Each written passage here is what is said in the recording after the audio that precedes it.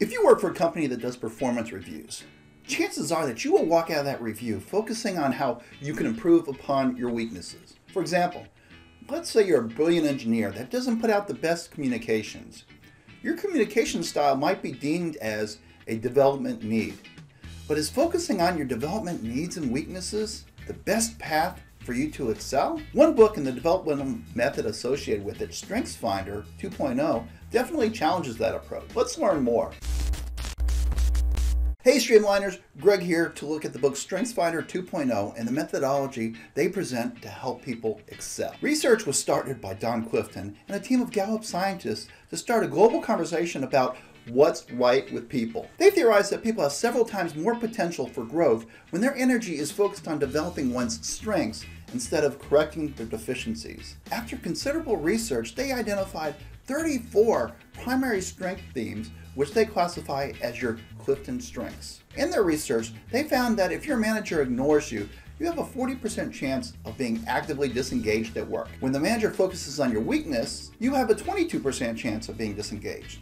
So that's an improvement over a manager simply ignoring your employees. However, companies can do better. The Gallup team found that if a manager focuses on your strengths, you have a 2% chance of being actively disengaged. Now that's a pretty powerful message, but I like that the philosophy doesn't try to push that everyone can be successful in every position. You and I both know that there are things we do really well and other things we're not great at. Rather than steering people down the path of a career where their skills don't align, StrengthsFinder provides a test that identifies your top 5 strengths. It is argued by crafting and focusing on any of those 5 strengths, you have a greater chance of success. This includes identifying careers that leverage those strengths. We've all heard the maxim, you can be anything you want to be.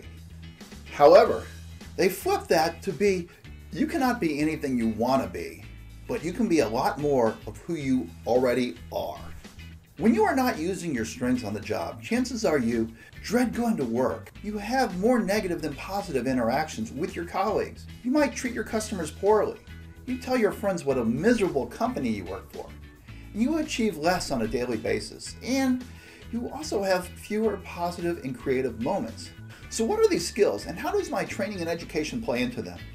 It turns out that training and education don't define your strengths. Rather, if you have a strength that your training and education support, they will serve as amplifiers. For example, if I'm 5'3", slow, and can't shoot a basketball well, practicing 100 hours a week for the next 10 years won't get me into the NBA.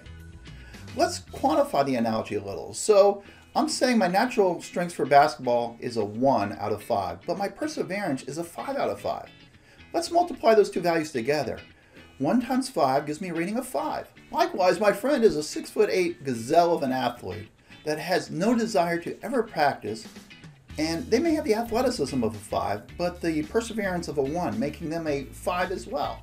But what about the person that has that 5 rated athleticism and applies the training of the first person for a perseverance of a 5 as well? 5 times 5 is 25. They will have amplified their abilities over the other 2 players. So what is this telling us? Well, first, your strengths determine what you are apt to excel at with proper development. What do you have a natural aptitude to succeed at? Next, you do need to know what your weaknesses are, but not to spend countless hours improving them. Remember, those examples we just looked at, multiplying strengths or talents with perseverance or training. Well, the lowest possible rating is a 1, and the highest possible rating was a 25, so that puts the average at 12.5. Now, if my strength of something is a 1 or 2, then no matter how hard I work at it, I will never be any better than lower average. Gallup rather recommends to find those that can complement your skills. For example, you're an incredible engineer but a horrible communications writer. Find someone on the team that has communication skills in spades. By complementing each other, you will amplify your outputs. Have you ever heard of the saying, the whole is greater than the sum of the parts? This saying is especially true for teams that may have decent to good skills individually, but when the team optimizes and complements each other, the team becomes an even better resource than if you added up all the skill levels of those members. Well, how does the test work? It takes about 20 minutes and pits 2 different, though not necessarily opposite, thoughts and asks what you better align with. You can be strong or lightly leaning towards one or the other, or you can give a neutral rating. Upon completion, the test is graded to provide you with your scientifically determined strengths. There are 34 identified strengths, of which you are given your top 5. You then take your strengths and turn to the book to learn more about how you might better develop them.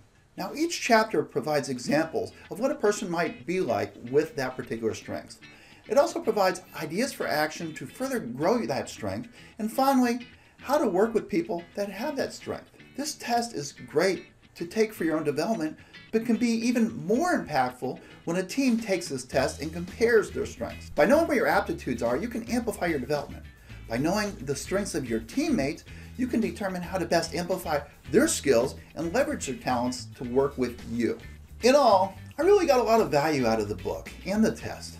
So I'm going to tell you my ratings in just a second. But if you found this interesting, I highly recommend picking up a copy of the StrengthsFinder 2.0 for either yourself or your entire department. If you like these types of videos, please consider subscribing.